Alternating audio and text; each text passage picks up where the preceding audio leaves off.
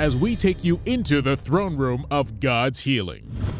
The Bible says in the book of James chapter 1 verse 17, the Bible says every good and perfect gift is from God. Every good and perfect gift is from God. We can't go further without letting you to know that men are born with talents. God gives gift. We are born with talent. Your talent tells you what you are born to do. Some of us, we are born with the talent of becoming mechanics. Some of us are born with the talent of becoming hairdressers. Some of us, we are born with a physical talent in us. When you associate yourself with God, He gives you a gift. Then the Bible says that a man's gift will bring him before great people. But in this scripture, it's speaking about something else. This scripture is speaking about something that is born of God. Anytime a man, anytime a person have an encounter with God, such as leaving your house to come into a place as this, in the idea and the desire of seeking God and looking for God, God have an encounter with you, and the encounter God have with you, that encounter produces. In other words, God give birth to your mind, which means that anytime you wait on God, or anytime you wait for God, or wait in God, or read the word, something is birthed out of that waiting. Nobody can go to the Father unless you have a relationship with God. And any time we build a relationship with God, God gives us a revelation as a result of the relationship we have with Him. Am I speaking to somebody? So what you have to do is that anytime you have any encounter, anytime, any moment with God, you must expect that God will drop a word in your heart. You must expect that God will give you an idea. That idea can be a physical idea. It can pertain to the work of God. It can pertain to something that you feel like doing. And anytime God gives you that thing, anytime it releases into your spirit, it's always bigger than what you imagine. It's always bigger than your finances. Every physical thing around you will tell you that this is impossible. Everything around you will begin to fight it. God's dream is big because God is big. Because it's coming from God, sometimes it could even break your courage and your faith in God. Imagine at this level, God tells you that I'm going to give you a mansion. You are not working. You have nobody connected to. There is no rich man in your house. And you are asking yourself, how can I have a mansion at this stage of my life when I'm not even working, when I have no savings together? But God doesn't need a person to give you what He has said He will give to you. Why? Because God gives to you as a result of a revelation. And the revelation cannot come until you have a relationship with God. God does not give vision to everybody. Everybody wakes up in the morning. There are people who are just roaming about. They have nothing to do in life. But the fact that you have a relationship with God, you must expect a revelation. Because it is a revelation that God builds on. That is why He didn't build upon any of the disciples. He built upon only Peter and said, Peter, upon this I will build my church. So if there is no foundation of a revelation, there is no manifestation of the glory. In other words, whatever you desire to do, build your relationship with God. If you build a relationship with God, you find out to know that anytime you build a relationship with God, there will be a storm. People will try to pull you away from God. They will try to pull your life from God. Because anything that is born of God automatically attracts attacks. When something is born of God, it will attract an attack. When you are doing something for God, when you are worshiping, you are praying, something that is born of God automatically will attract an attack. So the first thing that you do is that when anything is born of God, you must always hold the relationship of God. Number two, never fall in love with what God has given to you to do. Keep everything based on the relationship you have with God. Now, I'm preaching on what I've entitled Provoking Divine Wealth. Provoking divine wealth. You are provoking divine wealth. The wealth that is of God. The wealth that will change your world. The wealth that will give you what it takes. The first thing is that when you fall in love with God, God gives you a revelation. As a result of the revelation, there is a physical gift, a physical manifestation. As a result of the physical manifestation, if you are not careful, the physical things God gives to you can take your time away from God.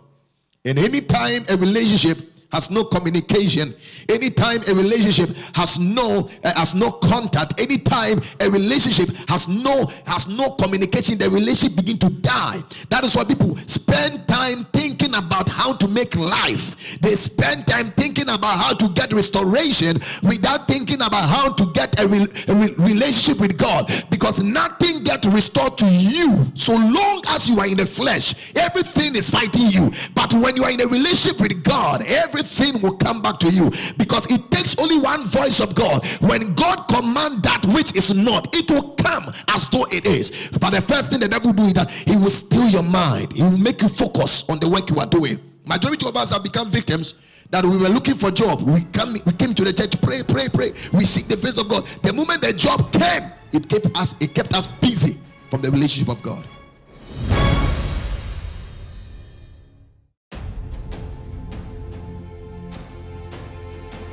The hour has come. The set time for liberation is here.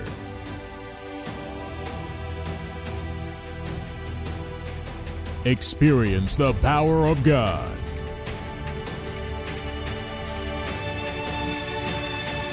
Join thousands in worship. Every Tuesday, impartation service at 7 p.m. Thursday, financial breakthrough service at 10 a.m. Friday, all-night service at 10 p.m. And Miracle Sunday services. First service at 9 a.m. Second at 11 a.m. And a prophetic healing service at 5 p.m.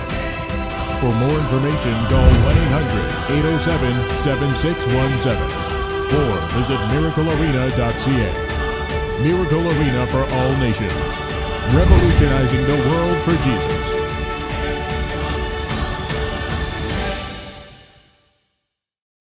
Visit us for 24 hours of miracles at the Toronto Night of Miracles with your host, Prophet Kofi Danso, and guest pastor Matthew Ashimolowo. Principalities and powers of the air. But then God said he has raised us far above principalities.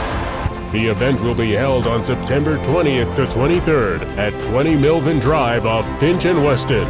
For more information, call 1-800-807-7617. My name is Patrice Charles, and I'm from the island of Trinidad and Tobago. I truly have to thank God for bringing me into the ministry of Miracle Arena for All Nations, as it has impacted my life. The biblical teachings of Prophet Kofi Danso and Reverend Joanne Danso have transformed me spiritually and renewed my mind in the Word of God. I have personally experienced countless miracles and witnessed countless miracles. And in this service, the man of God prophesied that there was a woman in the hospital battling for her life and her phone number. We were able to contact the woman via video conferencing. And through prayer and prophetic word, she immediately received her healing and got up out of the hospital bed and walked to the glory of God. Truly, the Holy Spirit is moving in this ministry, and I don't want you to miss the opportunity to be a part of our Miracle Arena family and receive your testimony. So join us here at 20 Milvan Drive and watch us on livestream.com today and receive your miracle. In God does not give you what you are looking for based on who you look or how you look or what you do. God gives to you based on his relationship. As when God was looking at Abraham, and Abraham has no time for him anymore. Abraham was walking up and down. He doesn't have time for God anymore. Every time with his only son Isaac, God wake up in the morning and say, Abraham, give me your only son. I need him. That thing that has occupied your time. Majority of us are here. It's not that God doesn't want to hear you, but you have not learned a deep lesson that the reason why God took that relationship is because I focus on physical relationship than the relationship of God. That is our problem. Please, every foundation is important. Your foundation to break through, to attract or provoke a divine wealth is a relationship with God. Listen to me. There is no beauty in any physical thing. Beauty is a result of the presence of God. The beauty of this church, it's not the man of God who preach. It's not the instrumentalists who play. It's not the singers who... You see, they are not there preaching. The beauty of every ministry depends on the worship and the presence of God.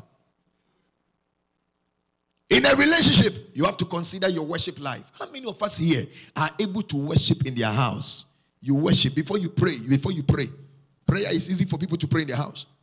But how many of us have a worship life? You wake up in the morning. We give you glory, Lord, as we honor you. You sing that song for maybe 20 minutes or 30 minutes. Only worship.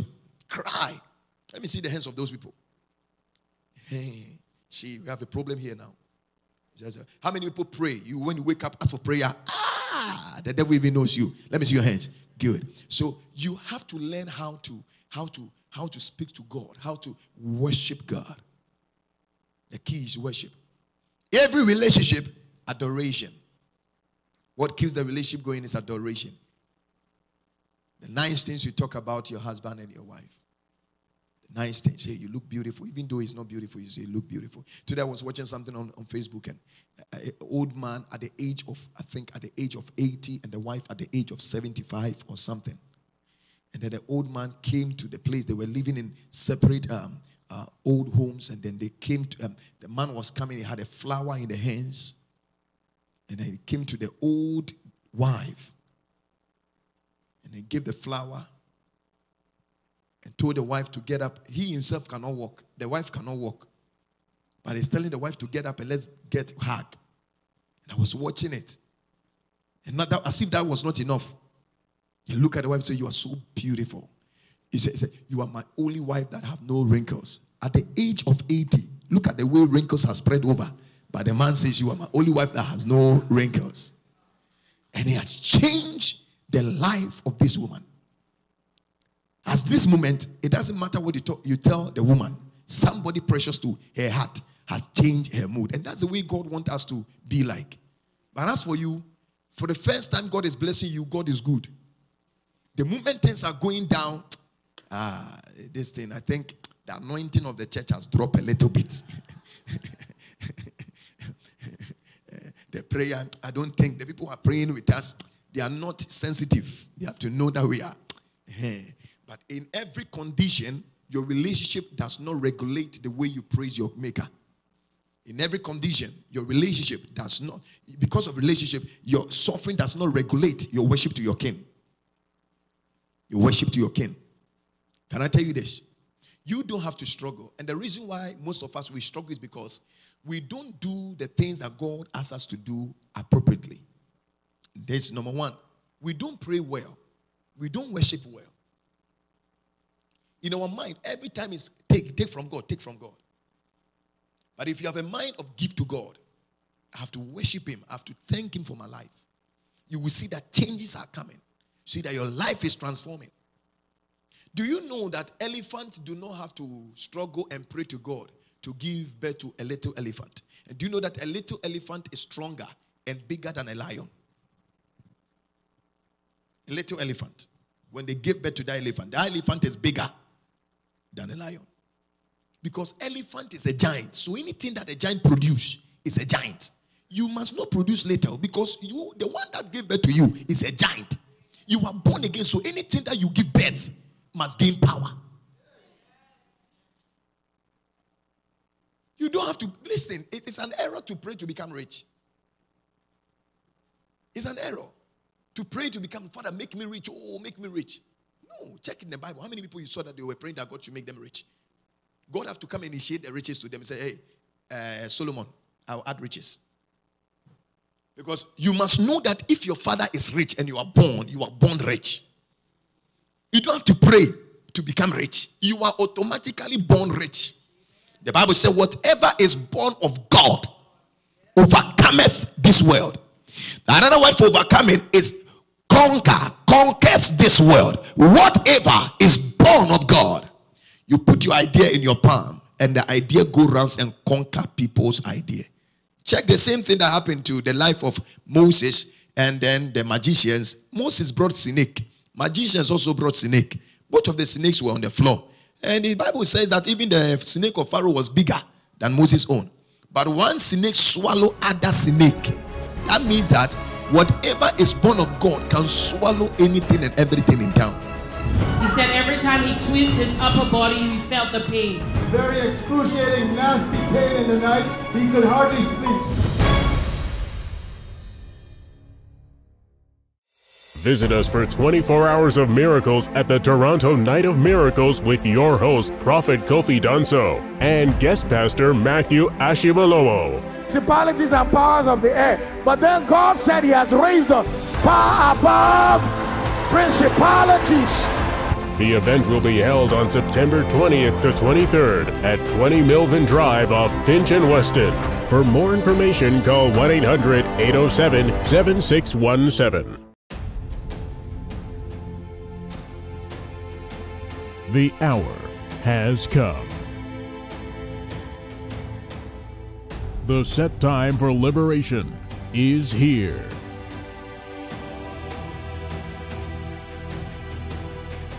Experience the power of God.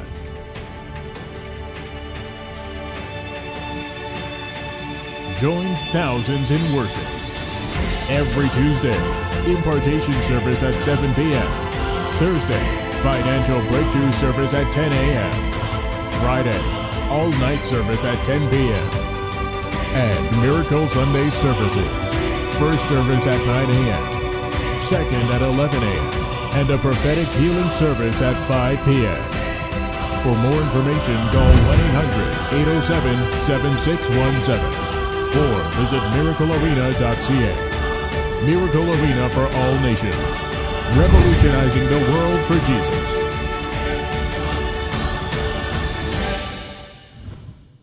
Man of God, for over 1 year, this man had been suffering with pain in his back. He said every time he twisted his upper body, he felt the pain. However, after prayer, he can now twist his upper body and there is no more pain. For how many? Over 1 year. Over 1 year. You couldn't turn yourself. Do it, let me see. Oh my God. Oh my God. Oh my God. Come on, lift your voice. Yes, Prophet, another healing has taken place. For over 12 years, this woman was suffering from serious abdominal pain and back pain. In fact, she just came out of the hospital. She had surgery for her colon, but the pain was still there. But tonight you prayed for her, and she said the pain is gone, healed in the name of Jesus. Over 12 years. Over 12 years. 12 solid years. Jesus is amazing. Come on, lift up your hands and sing it. Total healing. Can we worship? Prophet, the Lord has done it again tonight. Another healing. 3 years ago, this man suffered a serious car accident. Right after that, he said he was having very excruciating, nasty pain in the night. He could hardly sleep, sleepless night.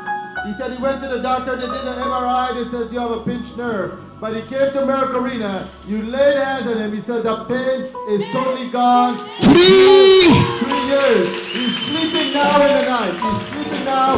Before he can hardly sleep, just turning and tossing with that excruciating pain. He said he has seen a total change in his life since he's been coming to this ministry. You know, I saw this man when he came to me in the office, and I was praying for him, and I felt for him, because when he was speaking, describing the pain, he was not just talking about the pain. You could feel that he is in a serious pain. And I thank God that the God who called me never denied me. I'm excited about your healing. Let me pray with you. Lift up your hands. Online, somebody's being healed. Partial stroke. Somebody being healed, partial stroke online. And I saw somebody also, your eye, you couldn't see without that glasses. The Lord just healed you. I want you to examine yourself now. There is a lady who have been having this problem. They want to do a surgery on you. That says the Lord, they said, I have already taken that pain away. And that thing that looked like a stone in your stomach, your lower abdomen area, that stone is coming out. I need a testimony now. I pray for you that your healing will be sealed in Jesus' mighty name. Amen. Are you hearing me? Our ministry, it has swallowed other ministries. Are you hearing me? Because we are born. What you are seeing here is not Kofi Danso's idea. What you are seeing here is a birth, is something that God gave birth to. So even though if I don't do anything, that thing that God has given birth will do something. First of all, you have to relate yourself to the relationship of God. Until you get yourself there, you don't get that breakthrough. Lift your hands and say, Lord, help me. I can't hear you. What you need is to establish a relationship with God. That is what God is looking for. In this fasting, do not fast based on, well, I want God to give me. No. God has already, the Bible says you are blessed with all spiritual blessings. Ephesians chapter 1 verse 5. You are blessed with all what? Spiritual blessings. First Peter chapter 2. The Bible said, First Peter chapter 1 and 4 going. The Bible said, it said, for he has given you all things that pertain to life. Godliness. He has given you all things. That means you cannot be a beggar. You are a candidate and an agent of blessing. You are a life changer. When you get to a place, people must look at you and say, for this one, I wish my life is like them. Because whatever is born of God overcometh the world. And how does something get born out of God? By relationship. When you have a relationship with God, God is interested in intimacy. He always come closer to his people, wrap himself around them, and he sing and smile over them. So anytime you have a relationship with God, you will find out to know that the most difficult thing you cannot solve at midnight, at afternoon hours, when you are all by yourself, you see that something comes into your mind. You say, this is the way out of this problem. You don't know what that thing is. We call it something. It is the Holy Ghost. It is a relationship of God that is giving you the idea to become greater. Anything that is born of God. What is the born of God? Your lifestyle alone can conquer the enemy. The Bible says, even your faith. What is faith? By communication with God, by divine communication with God, we find out to know that faith only cometh by hearing. How can you hear somebody you don't know? You can only hear the God you know. That means that God is speaking every day and faith is coming alive every day. That your situation you are facing, there is a specific word for that situation.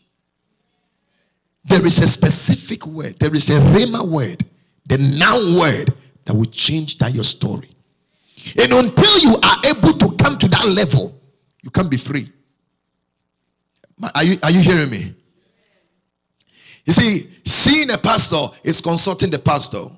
But having a dialogue with God is taking your birthright, your responsibility from God. And that is what everybody have to learn to do. I come to God myself. I love the word of David in Psalm 3. He said, I cry unto God with my own voice, and the Lord heard me. With my own voice, and the Lord heard me. With my, not somebody's voice, with my own voice, because I have a relationship with God. How many of us have a deep relationship with God? Now, you can't say that you have a relationship with God, because that relationship of God, having with God, is great. It conquers sin. It makes you forgive people. Yeah? Have you got to a place that somebody did something to you, but you said, I'm looking at that, my friend. If not that, my friend, what would I've done to you? That, my friend, that's why I don't want to say anything.